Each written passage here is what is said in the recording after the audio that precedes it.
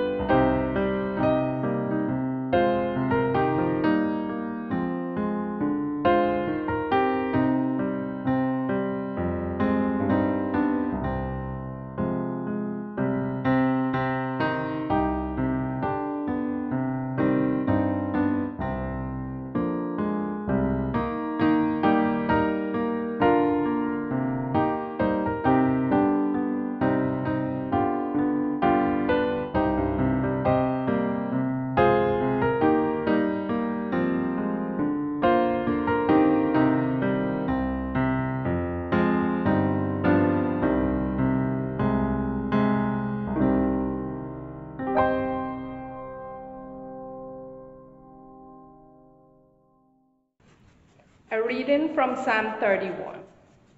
Have mercy on me, O Lord, for I am in trouble. My eye is consumed with sorrow, and also my throat and my belly. For my life is wasted with grief, and my years with sighing. My strength fails me because of affliction, and my bones are consumed. I am the scorn of all my enemies, a disgrace to my neighbors, a dismay to my acquaintances. When they see me in the street, they avoid me. Like the dead, I am forgotten out of mind. I am useless as a broken pot. For I have heard the whispering of the proud. Fear is all around. They put their heads together against me. They plot to take my life. But as for me, I have trusted in you, O Lord. I have said, you are my God. My times are in your hand. Rescue me from the hand of my enemies and from those who persecute me. Let your face shine upon your servant. Save me in your steadfast love. Here ends the reading. The Holy Gospel according to John, the 12th chapter, beginning to read at the 12th verse. 5 days before the Passover, the great crowd that had come to the festival heard that Jesus was coming to Jerusalem. So they went and took branches of palm trees and went out to meet him, shouting, Hosanna! Blessed is the one who comes in the name of the Lord, the King of Israel.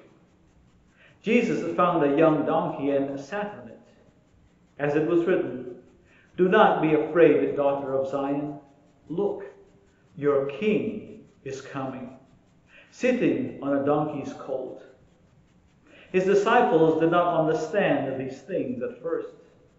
But when Jesus was glorified, then they remembered that these things had been written of him and had been done to him. This is the gospel of our Lord. Thanks be to God. Grace, mercy, and peace to you in the name of Jesus. Amen. I want to begin with a question today. And that question is, were you ever in a situation in which you needed to borrow something?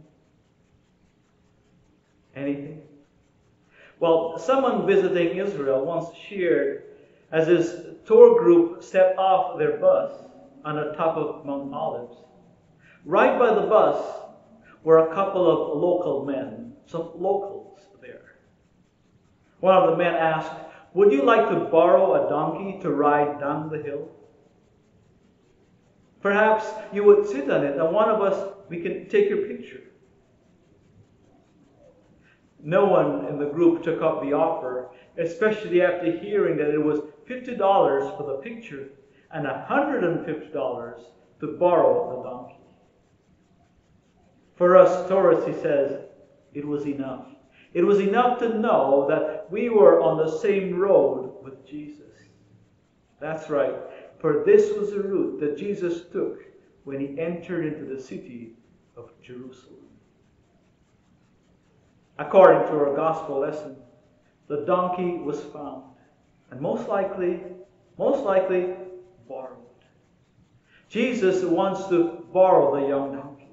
And this is what I would like for you to focus on today, on this Palm Sunday. Something borrowed. Anyone familiar with this story knows how exciting it was. For hundreds of people lined the road of the city. For Passover, the festival of Passover, the holiday was near. 5 days, we are told by John. And anticipation filled the air. Jesus chooses to join the festive parade in this manner. He is the one that everyone awaits. He is the rightful ruler of God's people, but not Caesar. He comes to redeem the people from the oppression of the empire. And they sing, Hosanna, they sing, blessed is the one who comes in the name of the Lord. Blessed is the King of Israel. But Jesus comes on a borrowed donkey. So what kind of king is this, you may ask? Think about it. Jesus was born in a borrowed shelter, laid in a borrowed manger, and as he grew up and he traveled, he had no place to rest, no place of his own to sleep. So what do you think? Jesus rode into the city on a borrowed donkey. He ate his final meal in the upper room of a borrowed place. And on his crucifixion, he was crucified on a borrowed cross. The soldiers stuck a borrowed crown on his head. And after he died, someone buried him, placed him in a borrowed tomb. Jesus was an all-out borrower. But he did not grasp, he did not hold on to things that were given to him, for he gave it away freely, including his life.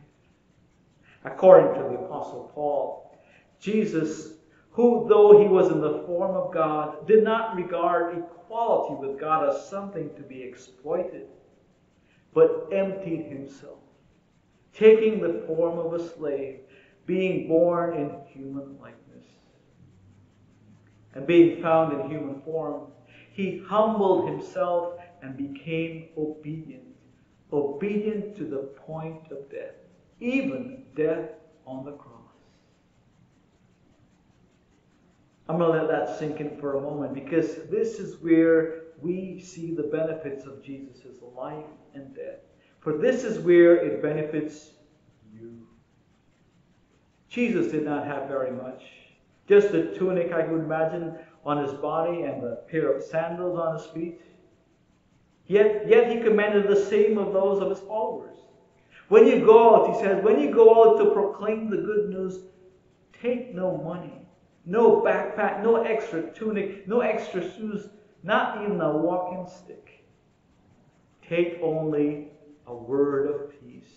Borrow the bed that is given to you and proclaim that God's kingdom has come near. At its very core, sharing the good news of God's love for the world does not need a lot of props. All it takes is a living, breathing person embodying the Christ in word and deed. This is remarkable. Remarkable especially in our culture today bent on consumption. Materialism and consumerism infect a lot of otherwise good believing Christians. But today we remember how a Savior of the world, the one who borrows a donkey and rides it downhill to his cross, offers his all. Once a guest master at the monastery described why he kept no possessions other than the clothes on his back. He explained it this way: if your closet is empty, there is more room for God.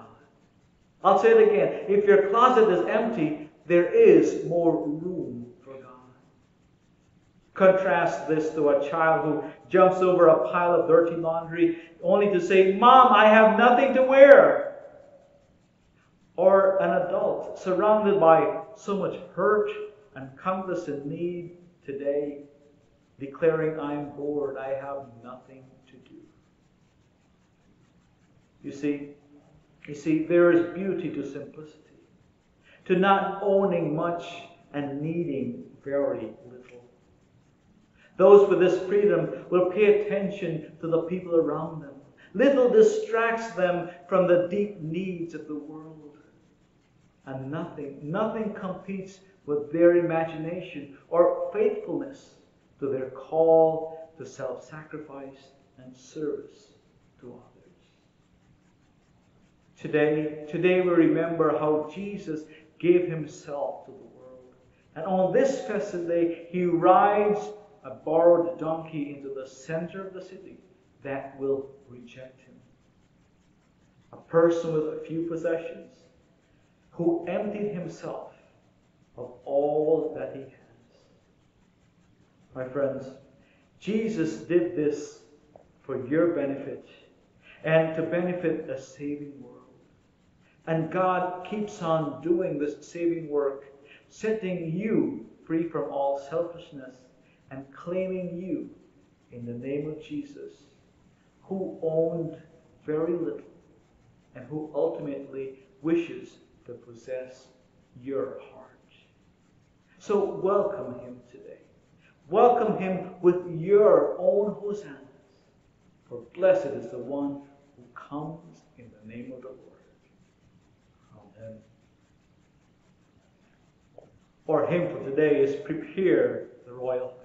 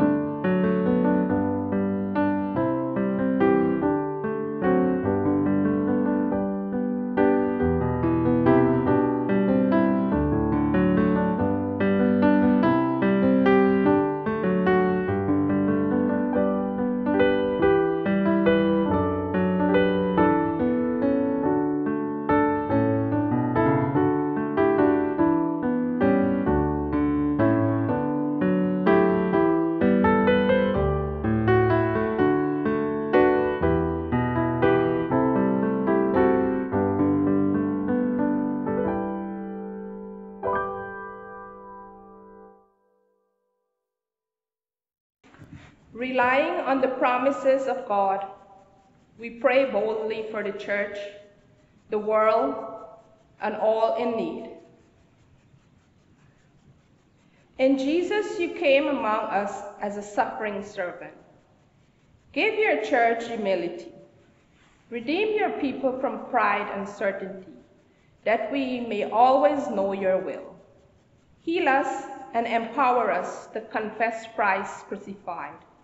Lord, in your mercy, hear our prayer. Jesus was handed over to the powers of this world. In all nations, instruct the powerful that they would not exploit their power, but maintain justice. Sustain soldiers and guide those who command them, that they may serve those in greatest need. Lord, in your mercy, hear our prayer. On the cross, Jesus joined all who feel forsaken. Abide with those who are condemned to death. Defend those who are falsely accused. Console and strengthen those who are mocked or bullied. Accompany all who suffer in these times of global pandemic. Grant respite and renewal. Comfort those whose lives were changed forever by recent mass shootings. Lord, in your mercy, hear our prayer. You inspired the centurion to confess Jesus as your Son. We praise you for the faith you have given to the people of all places and times. Give us also such faith to trust the promises of baptism, and with them to look for the resurrection of the dead. Lord, in your mercy, hear our prayer. Merciful God, hear the prayers of your people, spoken or silent, for the sake of the one who dwells among us, your Son, Jesus Christ, our Savior, who taught us to pray. Our Father, who art in heaven, hallowed be thy name. Thy kingdom come, thy will be done, on earth as it is in heaven. Give us this day our daily bread, and forgive us our trespasses, as we forgive those who trespass against us. And lead us not into temptation, but deliver us from evil. For thine is the kingdom, the power, and the glory, forever and ever. Amen. Hello, dear friends. Until we meet again, I pray that you stay well. Stay connected, keep washing your hands, maintain a safe distance from those outside of your homes, mask up, and get vaccinated. Look out for our Monday, Thursday, and Good Friday devotionals, and have a reflective Holy Week. And now receive this blessing. Receive this blessing as we take our leave. You are what God made you to be, created in Christ Jesus for good works, chosen as holy and beloved, freed to serve your neighbor. God bless you, that you may be a blessing, in the name of the Holy and Life-Giving Trinity. Amen. Our sending hymn on this Palm Sunday is "The Old Rugged Cross."